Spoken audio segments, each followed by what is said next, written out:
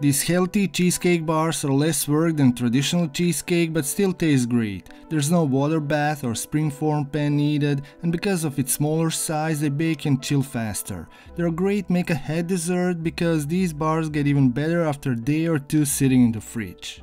You only need a few simple ingredients to make this recipe, and for the crust I combine 1/3 of a cup quick cooking oats and 1/2 cup processed ground oats. Also 1/2 tablespoon cocoa powder for some darker color, 2 tablespoons melted butter, 2 tablespoons maple syrup and 2 tablespoons applesauce, or just add some water to make it sticky. Mix everything until it's crumbly. If it's too dry, add a little bit more water. And use your fingers to press the mixture into the bottom of your baking pan, which I line with parchment paper so I can lift it out and cut easier.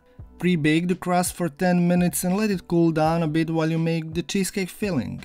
Instead of cream cheese, which is delicious but packed with calories, I add 1 cup ricotta cheese. It's great for making desserts, it's light and creamy and has more protein than cream cheese. And I add 1 cup Greek yogurt in order to make the filling more moist and a bit tangy.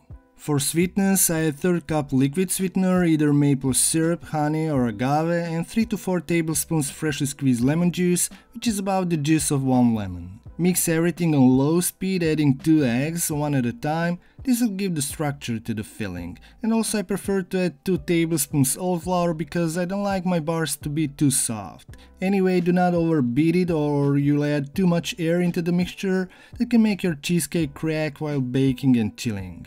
Pour everything over the pre-baked crust and it goes in the oven for about 25 minutes or until the outer ring of the cheesecake is set, but the center still jiggles a bit, so you should keep an eye on it, or it will be overbaked.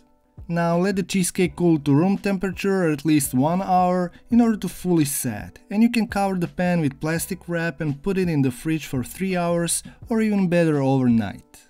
This chilling and waiting will help the cheesecake to improve the texture, but also it's gonna taste way better and hit that sweet and sour balance just right. When chilled, remove the bars from the baking pan and using a sharp knife you can slice it into evenly sized bars, either 9 or 16 pieces, and you can enjoy yourself or serve for a crowd. And while serving you can add a spoonful of whipped cream on top or some fresh berries, but it's just optional. Anyway, these lighter lemon cheesecake bars are creamy and delicious, just enough sweet and just enough lemony, I would say. It's the perfect summer dessert, but you can make it all year long, whenever you crave something light and sweet.